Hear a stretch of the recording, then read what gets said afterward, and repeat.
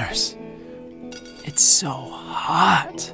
Do you feel that sun? It's scorching. It's so dry, too. I haven't had anything to drink in such a long time.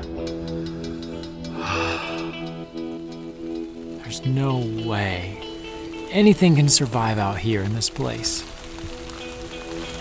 Oh, rain showers. Yes. Woohoo. Oh, so much better. I'll see you back here after the theme song.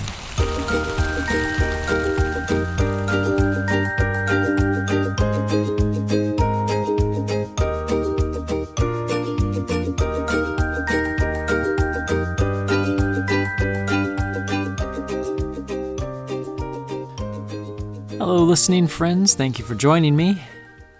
Out here in this hot desert, which is significantly cooler now that it has just rained, but just as quickly as it came, it left.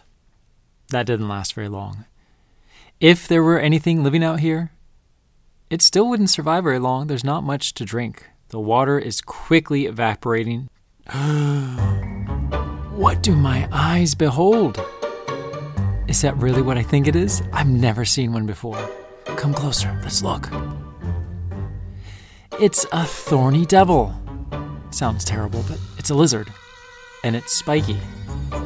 It's at a puddle. I wonder what it's doing. Let's watch it. Thorny Devils have very dry skin and little spikes, pokes on it. It's kind of how it got its name, Thorny Devil, because it looks like it has thorns on it. And the devil part, I think, just because it's so hot. It lives in arid places. This is strange. It's not licking up or lapping at the water. It only put its toes in. Do you know what's happening? This is incredible. It's using its skin to draw up water. Normally, we wouldn't think that water can flow against gravity. But in certain situations, water can flow against gravity. The Thorny Devil has skin in such a way that it can do this. It's called capillary action. Because of water cohesion, the skin somehow draws up water upwards against gravity. The whole lizard is nourished from the water because of this.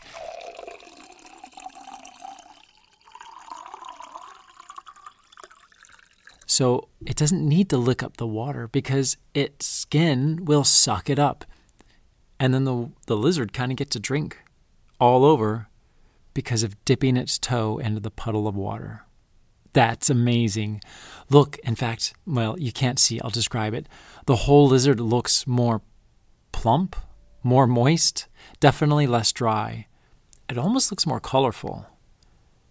We might say kind of pretty. I guess it depends on who you ask.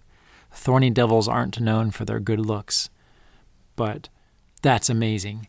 It can suck up water through its toes because of its skin. Fascinating. Let me share a little bit more about Thorny Devils.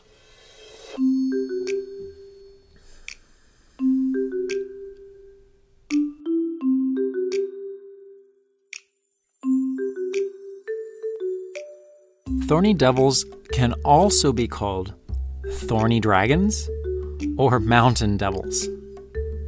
They grow to about 8 inches long, which for an adult hand, if they spread their fingers out from the tip of their thumb on one side to the tip of their pinky on the other, is about 8 inches. It's not a particularly large lizard. In fact, I think many people would call that a small lizard. They're not very big then.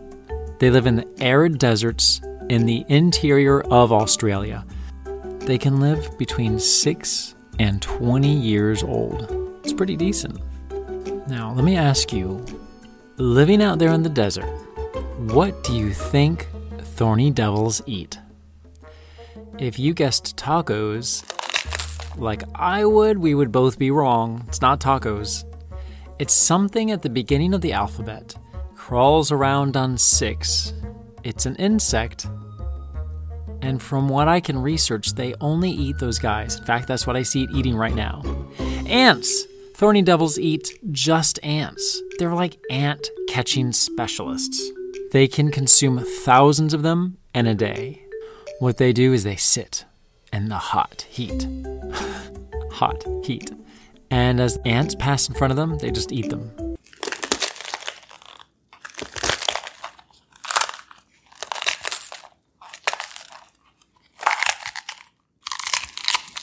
It's very efficient. Don't drive through the drive-thru at Taco Bell. No, you sit there and let the tacos come to you. There's something wrong with that. It doesn't work. But it would be interesting if it worked that way, right? Sit there. Here comes the pizza.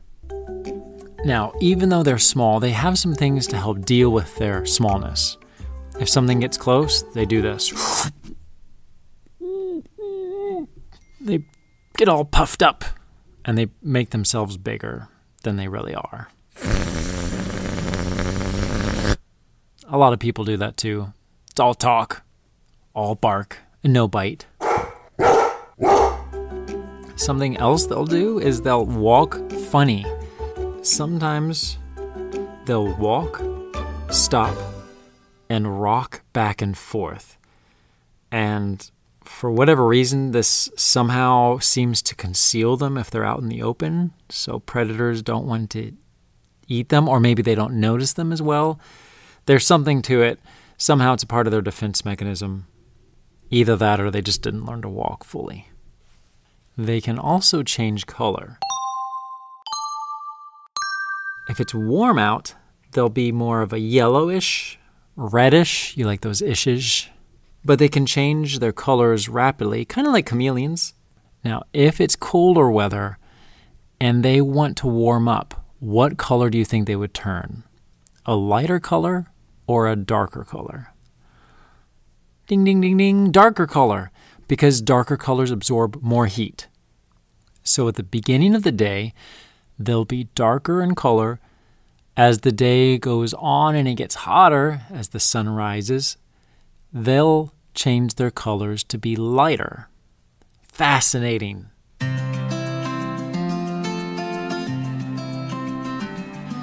But even though they live in the desert, and deserts tend to get very chilly at night and hot during the middle of the day, Thorny Devils don't really like that.